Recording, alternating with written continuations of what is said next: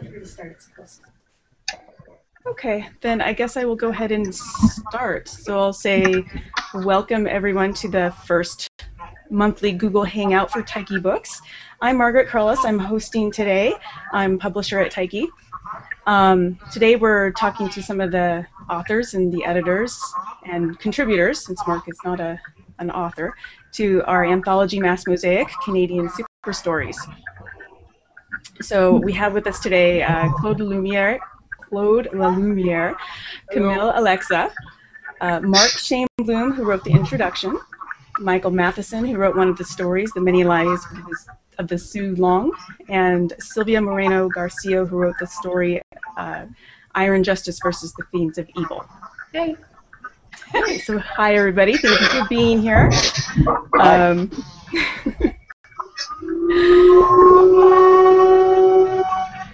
Okay. There's apparently also a ghost cow.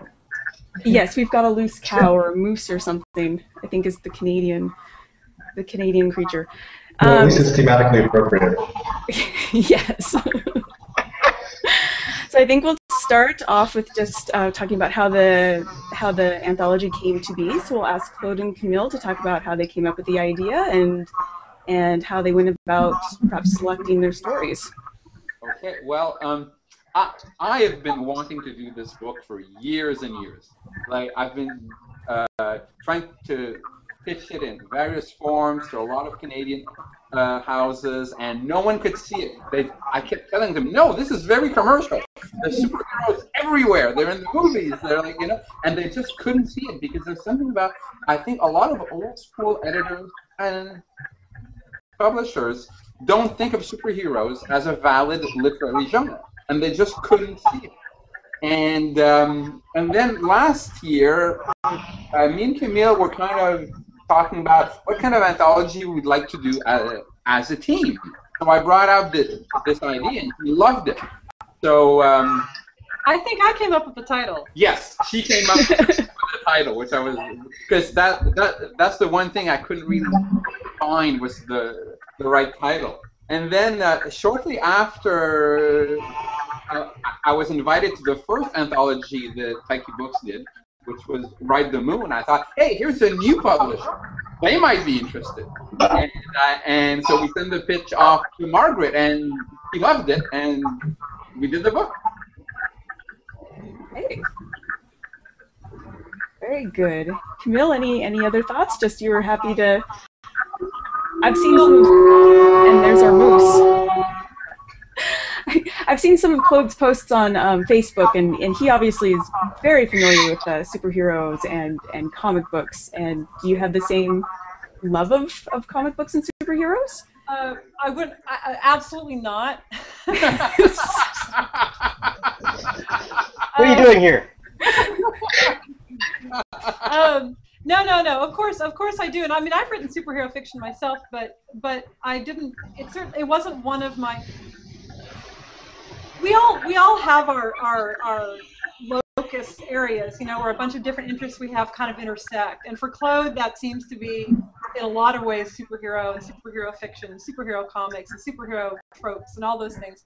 I didn't come to it from that so much, but I get excited about everything. I'm a very she is deserved.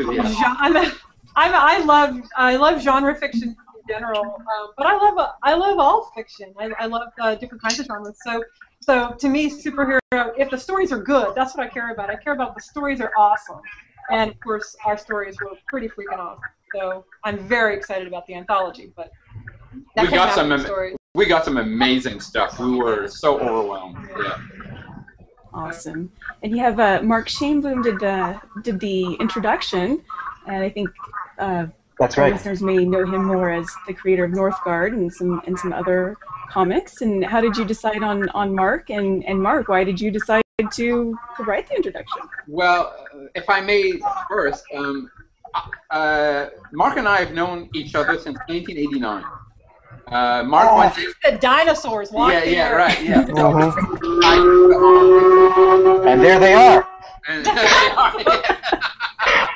So yeah, I used to own a bookshop in Montreal called Nebula Bookshop, and one day Mark just walked in, and we hit it off immediately. And Mark, of course, is is the most important author of Canadian superheroes of the last few decades. And I couldn't imagine him not being in this book in some way, because as a creator of Northgard and as a publisher, and he's really been a key voice in the genre in Canada. And it was very important that he be in the book in some way. I really appreciate that. I was like, Mark looks stunned. Well, yeah. Well, I really wanted to be in the book, and telling no tales. I also wrote a story, but I just didn't get it finished on time. So it was. I really wanted to get a story in the book, but it didn't happen. And the introduction, it wasn't. I mean, we were talking about doing the introduction regardless, and it was. I love talking about this from a journalistic or academic point of view too, because I think it's important. And I wrote basically what Claude was talking about in terms of the difficulty in interesting a publisher was what I wrote about. How, I mean, this book would have been completely impossible 15, 20 years ago because nobody would have been able to make sense of it. They wouldn't have been able to wrap their brains around Canadian superhero prose fiction, and the fact that Taiki has published it, and that Claude and Camille did it, and that and then the contributors were there to fill it is what really impressed me, because Canadian pop culture in this genre is really new. I mean, we haven't been doing this stuff consistently for very long. Well, the stories we did end up choosing, I'm sure that these other guys who have stories in the book will tell you a little bit about that in a minute, but the stories we did end up choosing were not maybe what would be the first thing to jump to mind for a Canadian superhero story. And we wanted things that were not what one would first think of. We were attracted to things that were not what one would first think of, that were like this, delved a little deeper than that, went a little more sideways in a story from that. Well, I saw that for sure, and that was, I mean, I think that was a very valid literary choice, because, as I said in the intro, Canadian superheroes, we're trying to be, it's pop culture, it's genre, but we're still Canadian, and the Canadian literary influence, they have to meet in the middle somewhere. And it doesn't have to all be about people being, bored and full of ennui on their balcony smoking, but at the same time, which is my, that's sort of because can lit is a genre of its own, and people standing around on prairies smoking. Yeah. But at the same time, it's also not just going to be halt, evildoers! Captain America orders you. Right. So I think, great, thank you, and I think we'll go to Michael and Silvia and give them a chance to tell us about their stories, and then maybe we'll just talk a bit about the anthology more and Canadian superheroes. So Michael, I'm just going to move to you next. Sure. Yeah, and you wrote the story, The Many Lies of the Zhu Long, and do you want to tell us how you came up with the idea, or was this a trunk story that you hauled out? No, it's not trunk. I wrote it. Even if I would never get to that. But no, it's not a trunk story. I wrote it for anthology because I was trying to figure out what, if anything, I don't write superhero fiction. I love the idea, I love reading it, I don't like it. And I wanted to try something that I'm not really comfortable with the idea of writing a daring do piece. Because again, I don't do that, I generally write horror. So for me, the idea was, is there something I can do involving what I like, which is family interrelations, how generations interact, something about the idea of heroism. And it actually pairs, I think, quite nicely with pieces like Michael Chong's One Creep and E.L. Chen's Nocturne, because those are also about how we see ourselves as heroes or not. So I think it's occupying that side of the book more so than something like Silvia's story or even Marie Bilodeau's, the ones that are closer to actually being action-oriented. Anybody else want to think on that? I can keep talking, but there's other stuff to be said here. Well, I think a lot of the stories in the anthology are more contemplative and don't fit the stereotypical men in tights that you find a lot in the comic books. And so, and your story is very interesting too because it has multi-generational aspect. I don't think we'll be giving anything away if we mention the fact that there's living and non-living people living together. It comes up pretty fast in the story. So yeah, it's entirely about the generations. In fact, across I think 7 generations with 3 visible in that story. Yeah, something like that. One interesting thing that is a similarity between both these guys' stories, the 2 authors we have here, is that they both dealt with older characters. I mean, living or not living, whatever you want to say. It's all the same. They're definite characters. They're definite characters, and they're superheroes. And I think both Claude and I were very pleased to have gotten several stories. We just picked. By the way, we absolutely just picked our favorite stories. Yes. We did not have an agenda with this, and I mean I want to make that really clear. We didn't say, oh, we want stories that have this political idea or this style or this gender balance or whatever. Yeah, we are almost exactly Actually 50-50 women and men. Pure coincidence. In terms of contributors. Yeah. I think if you count the writer of our introduction and one collaboration with a man and a woman, it tips slightly, but that was completely accidental. Yeah. And you mentioned, Margaret, about not getting men in tight stories, or I can't remember who it was who mentioned this. Maybe it was Margaret. Okay. And the truth is, if we'd gotten a freaking awesome Men in Tights story that had blown me away and done everything that I wanted the story to do, I would have been perfectly happy with that. It has nothing to do with whether... Which we did with The Secret History of the Intrepid. Yeah, we did! Yeah, exactly. And in fact, there were some others that made it very, very close. Yeah. I mean, it was hard really, to pick at the end. It was hard. Very hard. And we were very grateful to... it's a good problem to have. Yes. I know. I mean, I rarely have that problem when I edit anthologies. Like, this is my 11th, and oh my God, it's pretty much exactly the stories you really want to keep at the end are pretty much what fills the book. But for this one, it was hard. It was tough. I mean, there were some tears toward the end. Yeah, it was hard. It was hard. And we're very grateful.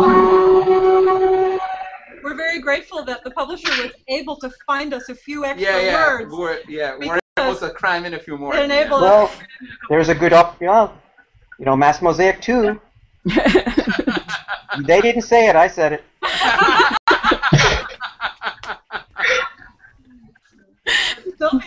Silvia's story also has an older character. Yeah. Older characters, which we older like. characters, yeah. The only ones. I mean, Lisa Poe's story also had older characters. Well, I think that when you're working in prose, it changes what you write. Like, I've written comic book scripts and I've written prose superheroes, and the difference in the medium does change the stories to some degree. Certain things don't translate, and you have to tell a different kind of story. That's a good point. Yeah. Exactly.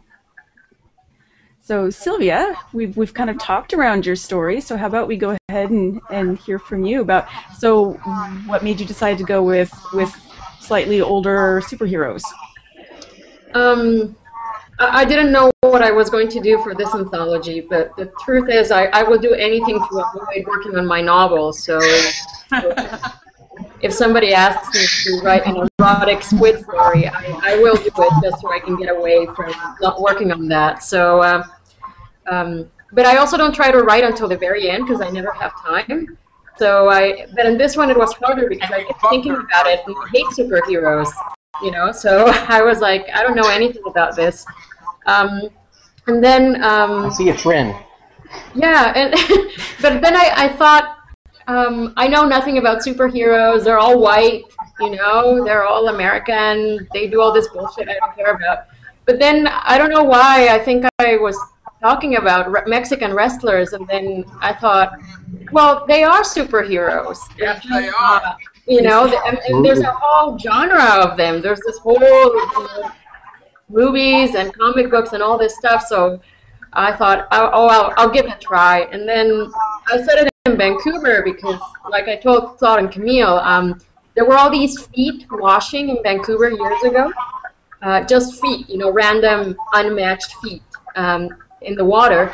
And also, I live near a place just a few blocks from here, which is called Leg and Boot Square, and it's because foot washed here more than a century ago. So, Vancouver, I guess, this area, there's a lot of random feet here. And one day, years ago, so I was joking That's a with my title for a husband, story and I right said, there. you know, maybe a sea serpent is just eating the people and spitting out the feet.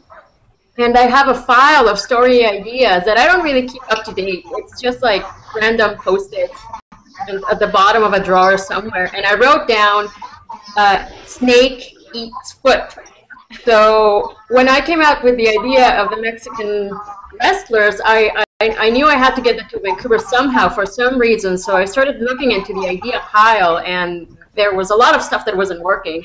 But then there was snake eats people, spits out foot. So I thought, okay,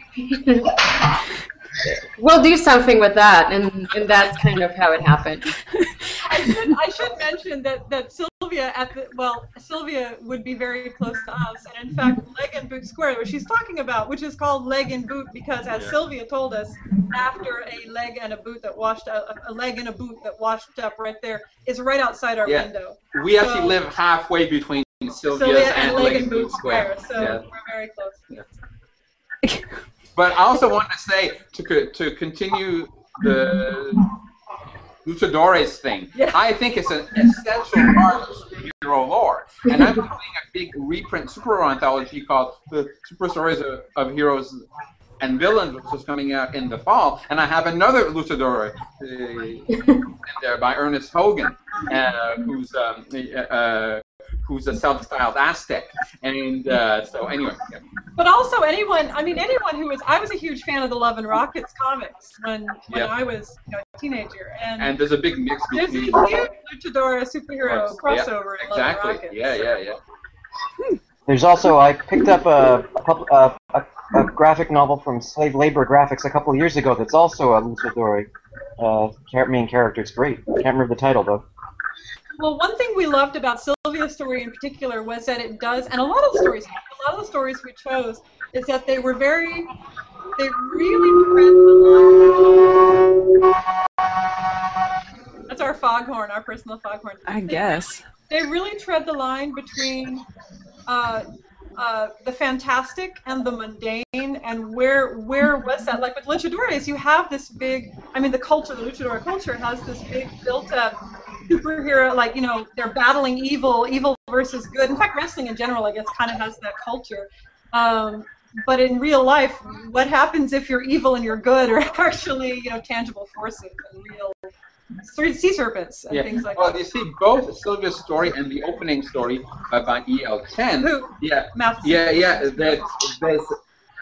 It's not clear what's fantasy and what's real in both of those stories, and you kind of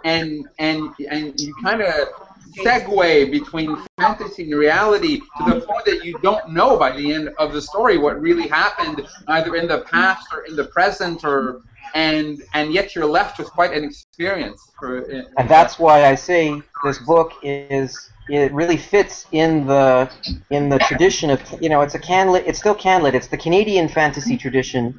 It's superheroes, but done the way we do it. It's not quite so meat and potatoes. It's not quite so clear cut. It's not so, it's not as cliched, for want of a better word. But it's just the way we approach the fiction. Doesn't mean we can't do pop culture or archetypes. We just do them in a different way. We got a lot of those stories that we did not, that did not make it into the final book. So clearly, the ones that we were more interested in as editors were the ones that weren't quite. I have to say that, wait for the foghorn, as a Canadian transplant, I learned a lot about Canadian history reading the stories in the anthology. So did she.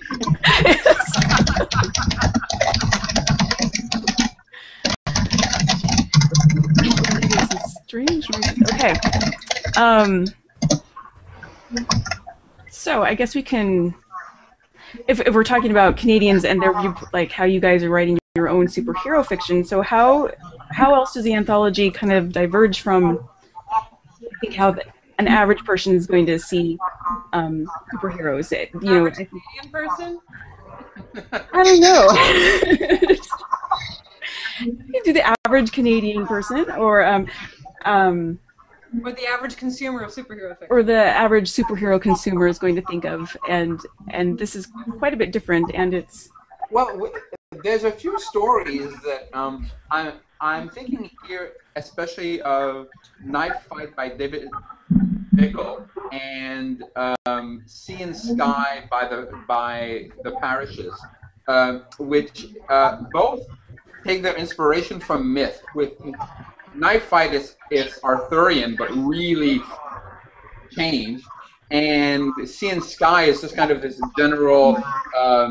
Kind of a creation myth. Yeah, like First Nations-ish type of myth, and both those stories we actually had intense conversations about them because we love them. We really love them, but at the same time we thought, are they really superhero stories? And they're not really, but then again, they seem to be the sorts of stories that fed into what became superhero fiction. So, you know, yeah.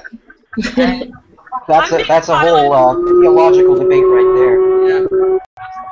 Well, I'm also being a little silent because, of course, Claude and I, we had so much toward the end. At the beginning, it was easy to pick the first, I don't know, dozen stories. You're like, oh yeah, that's so awesome. Oh, that's great. That's perfect. Whatever. And then, like, as you get narrower and narrow, you start fighting and fighting for the stories you want, and just like really, I mean, we butted heads and made. Oh yeah. I must have this, kind of lists, and it was fun. And of course, Claude and I lived together. I don't know if I'm supposed to say that, but Claude and I lived together the rest of the time. So that was not something we just did by email or by phone. We were lying in bed. No, but no. I mean, we were just really hacking out. So there was a lot. There was some tears, and they were mine. They weren't Claude's. They were my tears. I'm hard ass. I can confirm that.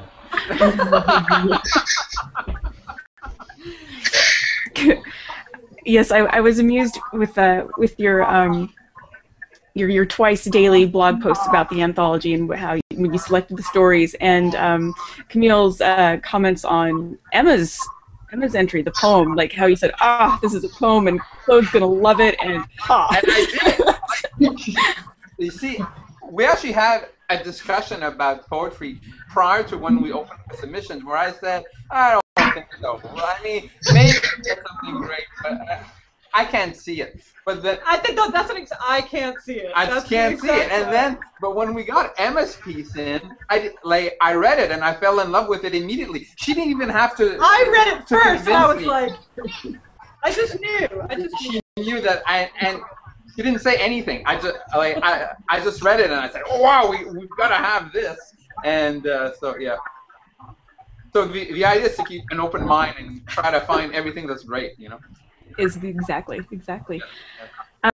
We can talk more about the anthology. We don't have any comments on YouTube. Well, no questions. We have some comments, but no questions from the people who are watching. So we can talk more about the anthology. We can talk about superheroes in general. We can talk about Wolverine and why he's not a great Canadian superhero. So we can have moves. Well, I mean, I'm interested. Earlier, there was something you said that I hope that our two authors won't mind me saying this, but I actually don't care. You're talking about trunk stories. I can't remember, was it Margaret? You talked about trunk stories. I actually didn't care about whether, as an editor, I mean, I've edited magazines. This is my first anthology, but I've edited for magazines and the journals and stuff like that. And I never care about, I write to a lot of anthologies. I've had dozens and dozens of stories published in anthologies. So I am very aware of anthology calls. So if there's an open, as in non-invitational only, anthology call, I will know. So then as an editor, you get, and I know Silvia, also an editor with her magazine. Anthologies. And anthologies. You will get maybe a glut in the next quarter or the next half year. You will get a glut of haunted spaceport stories or something or whatever, and you'll know, oh, well, that was from the haunted spaceport issue of XYZ magazine. Right. and we frankly got a few stories, and in fact chose a couple of stories that I suspect were written for open Something else, anthology yes, calls. yeah. And we frankly don't care because we wanted the very best stories for our project. And you know, the thing is, one person's trunk story is another person's masterpiece. Gold. So you know, every editor has their own taste, their own biases, their own. And so you can't really, like, you know, I've gotten, like, at Camille, I have no prejudice against so-called trunk stories. Like, you know, like, just because other editors did not like it does not mean I won't love it. You know? True. And Claude spoke, as we were choosing stories, he thinks about editing as kind of a championing process, which I find fascinating. I learned a lot from Claude in anthology. He says, well, here's my chance to pick stories that other people may not publish for whatever. They're too weird, they're too out there, they're too off the beaten path, they're too good, too interesting, whatever. But that doesn't mean that I don't want it for this anthology. You know? Well, I edited only one other. I co-edited another anthology. You can see sometimes. I mean, it was an anthology of Canadian alternate history, which is a very specific concept, and you could tell when people had taken the story that had no alternate history in it and tried to shoehorn it into the concept. But we didn't get too many of those. Well, actually, I will say, we learned after the fact, I won't say which story, but one story that we got was actually a trunk story that was originally not a superhero story at all. Yeah. And the author shoehorned in the superhero concept, but not in a way that we could tell. It felt completely organic, and we loved the story. And actually, when we learned that at first it was not a superhero story, we were astonished because we just can't see it otherwise. I don't know how that story was written. Yeah, exactly. And even I'll let you in on a secret. The story I submitted to you, the main character was Norwegian in the first draft. Right. Serious. Feel Nordic. Actually, that story has a very Nordic feel to it. The comment. Yeah. Really? Yeah. It felt very Nordic. Yeah. I write a lot of, Scandinavian superhero stories. I'm not superhero. Yeah. There's a niche market. Not if you're Scandinavian.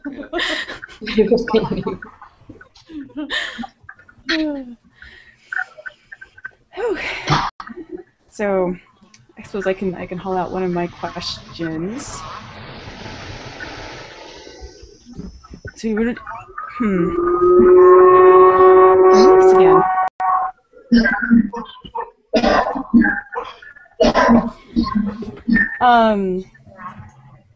Trying to make sense of my notes here.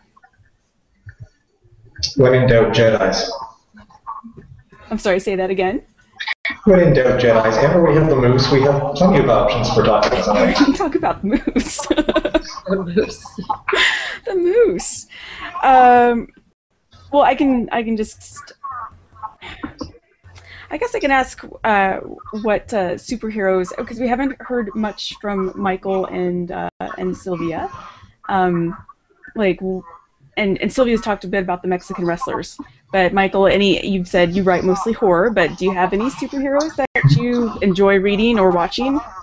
And maybe how did they influence your story, if at all? Actually, it would probably make sense, given that I do write horror, that for a while there I was having a very unhealthy association with the Spawn comics. Not because I enjoyed them, but because I was disturbed deeply by the context of the story and the nature of the characters. And it's an entirely biblical basis for the story, so it's not really my kind of thing. But exploring that and looking at watching someone toss a character basically down a moral well and watch them try and claw their way back up was interesting. I think that's what appealed to me. But I used to read a ton of DC Comics and Marvel, and whatever caught my eye, I never really had anything specific that I followed beyond that. And I don't think I was reading Spawn beyond issue 88 or maybe 90 when things started shifting over. And also because I'm a failed graphic artist, which we will just leave buried.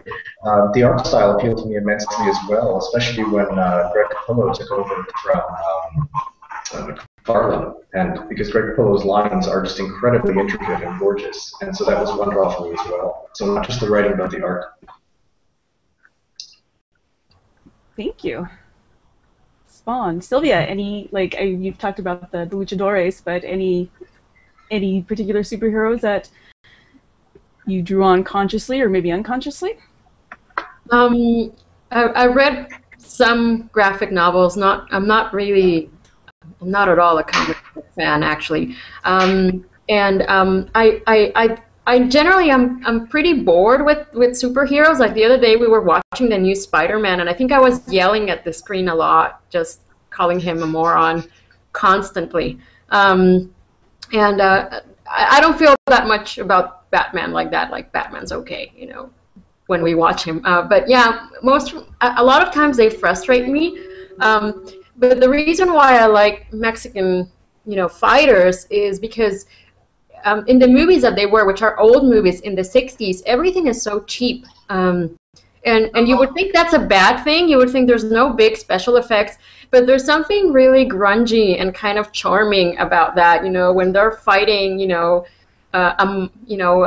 robot from hell, and he's made out of cardboard boxes, and yeah, there's something surreal about that I enjoy, and that's why I can kind of connect with that, because yeah, it seems to come from a completely different universe. And some of the really old serials like Flash Gordon and that stuff, where there's also like a cheapness and a corniness about it, I kind of sometimes like, because yeah, they seem to exist in a parallel world where the walls kind of fall, sometimes accidentally when they're fighting, and the rocks are made out of foam, and wood.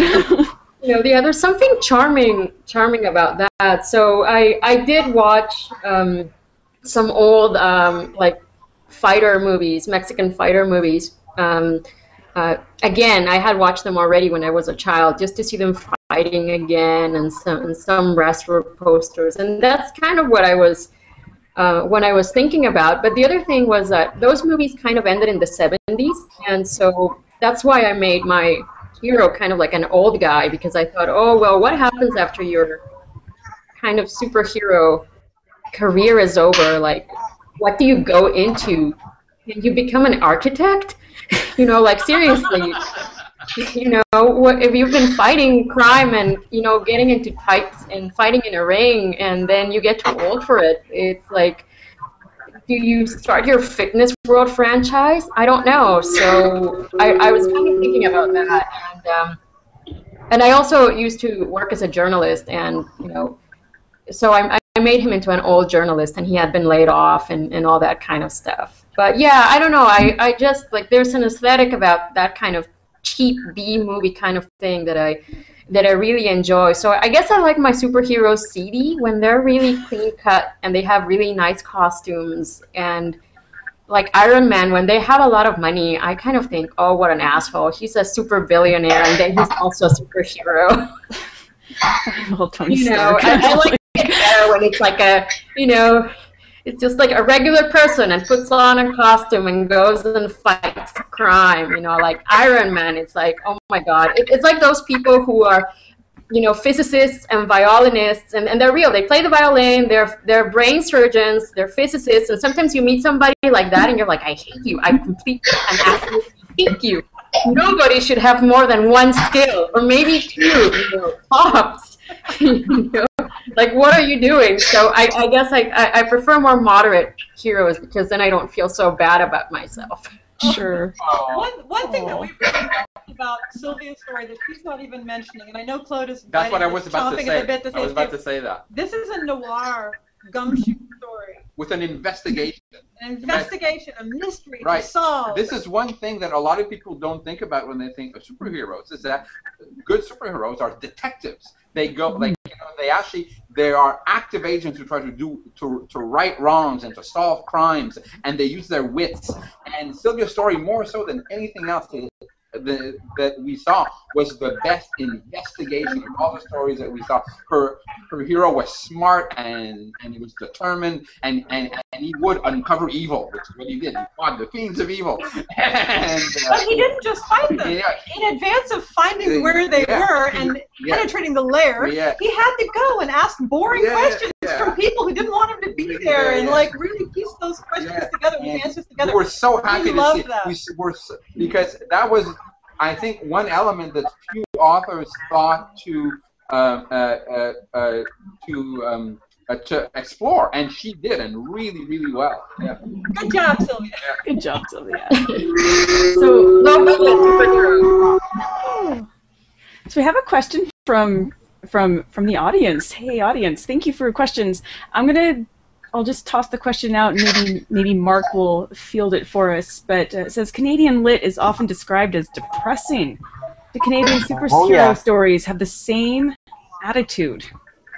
That's a good question. I'm sorry, could you repeat the question? Do Canadian superhero stories have the same attitude as Canadian lit, as in being depressing? Well, I mean, I joke about it. I mean, that's what I mean by when I earlier said the sitting on the balcony smoking and being depressed genre. I think there is perhaps a little too much of that in CanLit, and maybe just in mainstream literature as a whole. There's a lot of the internal monologue and the internal struggle of the character with nothing external happening at all in some cases. Canadian super. I mean, when I was approaching it with Northgard, I think I had to say that we were struggling with that. I mean, we were trying not to make the story a downer and depressing, but at the same time, this was a guy who we were exploring, like, okay, he's a guy who suddenly has, for whatever reason, superpowers, but it doesn't necessarily mean he's going to be a skilled hand-to-hand fighter the first time out. He's still going he has a powerful weapon. He's still going to get smacked in the back of the head. He's still going to which he did a lot. And he's still going to be functioning in a world where the logic of the things going on around him may not necessarily lead themselves to running around in spandex. So I don't think Canadian literature has to be depressing. I think that was a trope that Canadian literature picked up, just like superhero comics picked up their own tropes. I do think it has to be maybe a little more thought out, a little more fewer moose, and I think it just needs to, I think we got to meet in the middle somewhere. I think we have to. Canadian literature has to open up to the fun stuff a little more, and pop culture and genre has to open up to the deeper emotional side of life a little more and meet in the middle. I'll tell you, life is depressing. It's crap, And what do you really think? For the most part, like I don't know. I mean, I remember growing up poor, and I remember one time when my father got us a couch, and we got a couch because he pulled it out of the garbage. But it was great, when we had the couch. There's something, sometimes life is horrible, and yet you're still enjoying life. You know what I mean? I mean, there's times when you're sitting in an apartment and you have no furniture, and you have, like, a crate, and you're sharing a can of tuna, and you're going like, this is our last can of tuna. But you're not, at the same time, you realize how dire it is, but then you're kind of laughing about it in a way. I don't know, that has been my experience with life. Like, there's crap, but then there's also good, and so, I don't know, I mean, I think I can find the happiness in the depression. I don't know, in my story, at least, I thought, yes, things are bad, and things are crappy, and it's kind of noir. But in the end, they beat the shit out of the serpent. Should I say that if they're reading the story? That's shit out of the serpent, yeah. It's a superhero story. I guess good triumphs, but not easily, because life is not easy. And yeah, sometimes it's a bit of a downer. So I don't have a problem with depressing Canadian literature. Maybe that's why I like it, because I can relate you see, Sylvia, to depression. I think what you described. Oh, sorry. I think what you described that's not the typical Canadian depressing story. The typical depressing story is some middle class kid, in suburbia being depressed because, life has no meaning, or he can't write the story of his dreams or whatever. That's suburban. Yeah. And your story that's more interesting. And it's more triumphant. It is not a depressing story. I mean, I understand what Sylvia's saying, and I too am, by the way, a dumpster and curb furniture baby. So I understand. So, yeah. But there is something, I think, underlying a lot of the stories we chose, and Claude and I both, if anyone's familiar with the fiction, because Claude and I are both fiction writers as well, and if anyone's familiar with our fiction, they know that we don't often write, I mean, I find it a real accomplishment when I write a story where everyone doesn't die at the end. I find it an accomplishment. So for me, I'm like, oh, this was a great, beautiful love story. Okay, the main guy dies at the end, but it was beautiful and it was a love story. But one of the things about our stories that we picked for Masked Mosaic, including Silvia's and including Mr. Matheson's, I'm sorry, I know I keep saying Mr. because I'm from the South, and so we always see that if we don't know. But one of the things that underlies most of the stories in our anthology in the Masked Mosaic is that there is not a, even when the world is bleak, the main character, even if it's a villain Genesis story, and you personally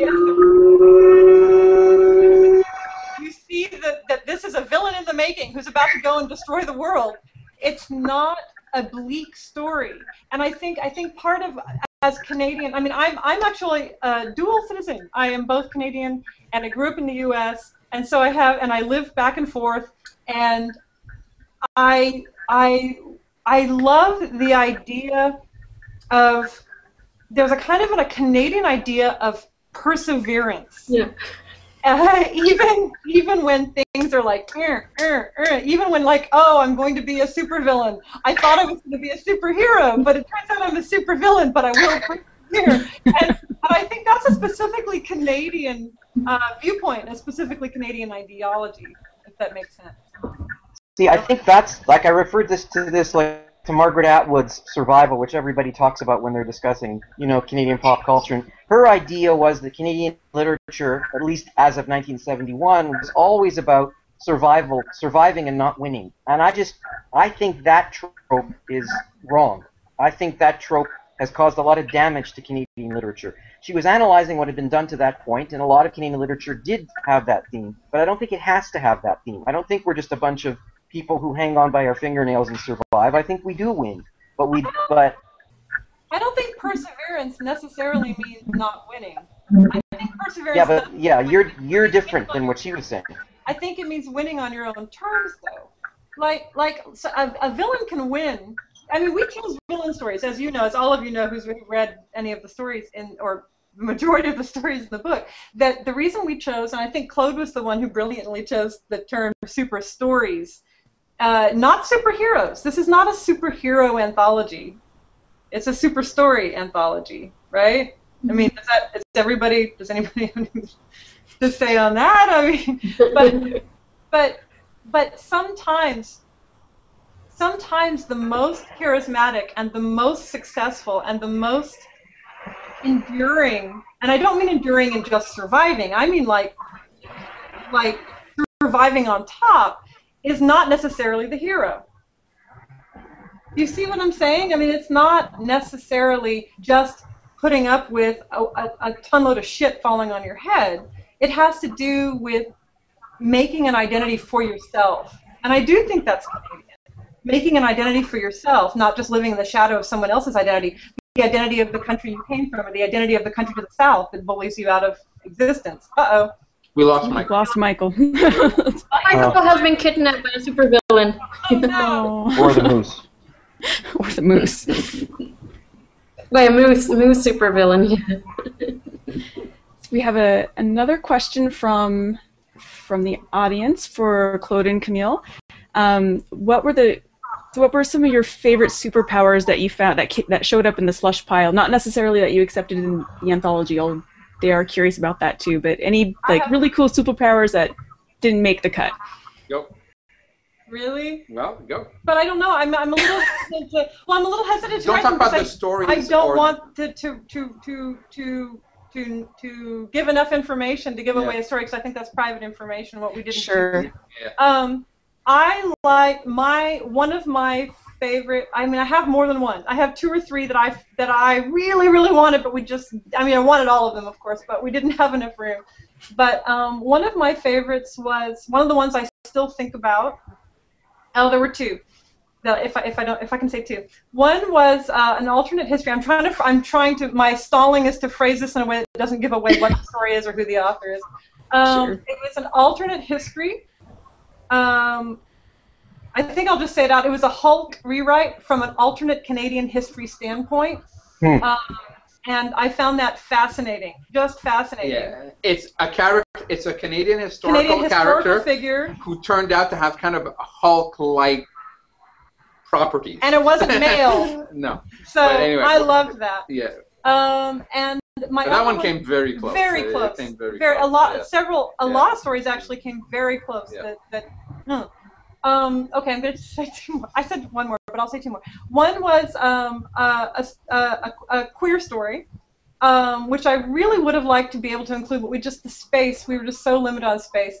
It was a queer story in which the main character's superpower also came from a queer viewpoint. So the scenario came from a queer viewpoint, the superhero power came from a queer viewpoint, and the story could not have been built without that viewpoint, and I found that fascinating, and I would have loved to be able to include that story. Another really close one. Really close. Very close, yeah. And another one, which is actually also really close, I don't know if Claude will agree, but was, and this may not be obvious from the story, but to me, as soon as I read it, I'm like, this is a Stockholm Syndrome story. Oh, that one was really close. That was, I think, the last one that we rejected. I mean, these are all within the last couple that we had to let go. Yeah. So yeah. So those were my three, and even though within the Stockholm Syndrome framework, what you would think of as the victim was a superhero. That wasn't the most interesting part of the story. The most interesting part of the story was this other syndrome. So those were my three that I still think about a lot. If I could interject, I'm sorry, I forgot the author, but the story about the woman whose superpowers were economic. Yeah, that's Kevin Cersei Cockle. Kevin Cockle. By Kevin Cockle, yeah. I don't think I've ever seen a superhero whose superpowers were economics. That was brilliant. Yeah. We were actually talking to Kevin last night at the Calgary event, and he mentioned that originally he envisioned that as a comedic piece. Like, she would have her super ability would be like, the price is right, and she'd always win because she'd be right to the penny what everything was worth. But the execution went elsewhere completely. It's one of the most tragic stories. I mean, it's really one of the most heartbreaking. Hi, Michael. And Michael's back, so everyone's I think I got booted on my end. Is that really you, or have you been replaced by a lookalike? No, I'm shut up. It's fine. Well, speaking of tragedy, Michael's story was actually one of the most, I mean, even though he says he writes horror, and we do have a couple of horror stories I would term as horror in the book, Michael's story was really one of the most touching and upbeat and optimistic of the stories. You're going to kill my reputation. Now, hey, authors can be complex. You can have a range. That's okay. True enough. So, but I don't know if I'm giving you a segue to come back in and talk about your story if you want.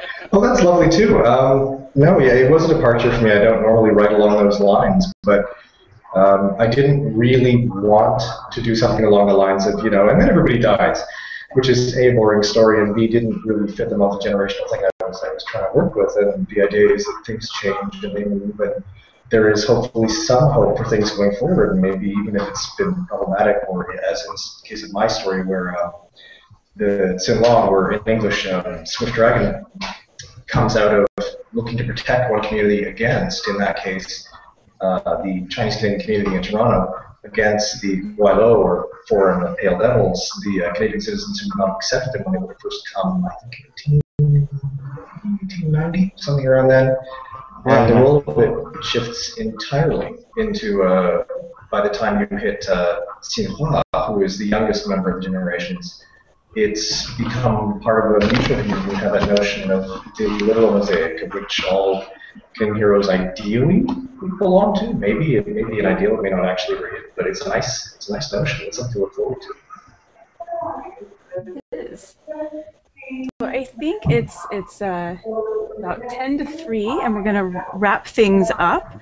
How about I'll go through everyone. You can just let people know where they can find you on the web, and any final comments you want to make before we sign off. So I think we'll start with Claude and Camille, and just if you want to give out your Facebook or your Twitter or whichever.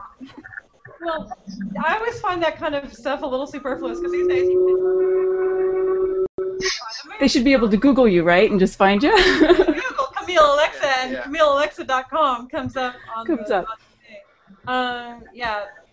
No, right now, in fact, this is my current, what I think of as my current project, and I'm thrilled with Masked Mosaic. It's awesome. Anyone who wants to find any of my works, there's of course a bibliography page on CamilleAlexa.com, but and you can come to Camille Alexa at Twitter and whatever you want, but the truth is, if you read Masked Mosaic, I'll be incredibly happy.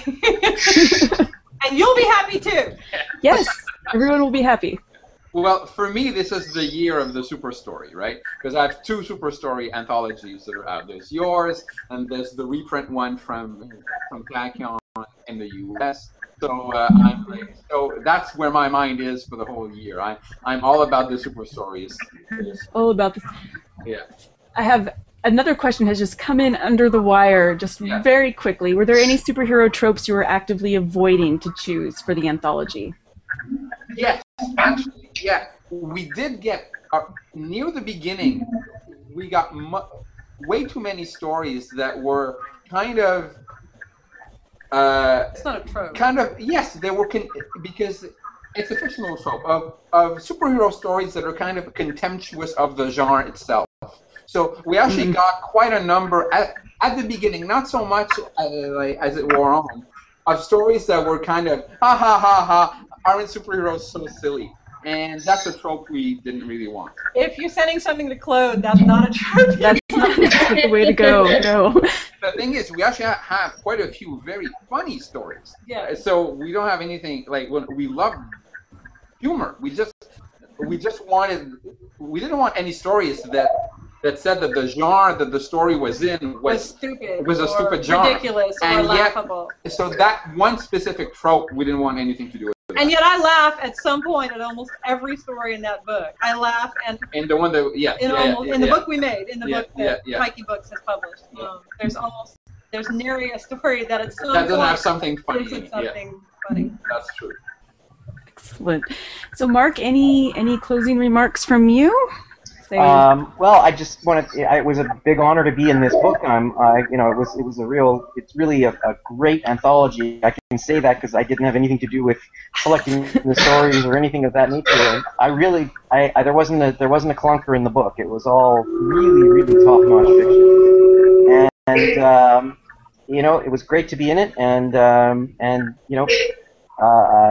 it's the first thing I've published in a couple years, and I'm hopefully going to have a few more things out soon. So if anybody wants to check my website, it's northgard.com. Excellent. Thank you. And Michael, thank you for coming back once you were booted out. And anything to say before we sign off today? If we're doing promotion, I blog out of michaelmatheson.wordpress.com. I've been in anthologies of Silvia's. You should buy all of Silvia's anthologies, support the press, and we'll go from there. I'm not terribly self-promotional, so I'm Silvia. And Silvia, thank you for coming. Any final words from you?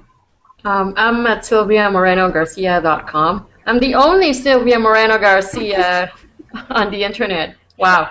I have my first collection is coming out this summer, and it's a very optimistic collection. It's called This Strange Way of Dying.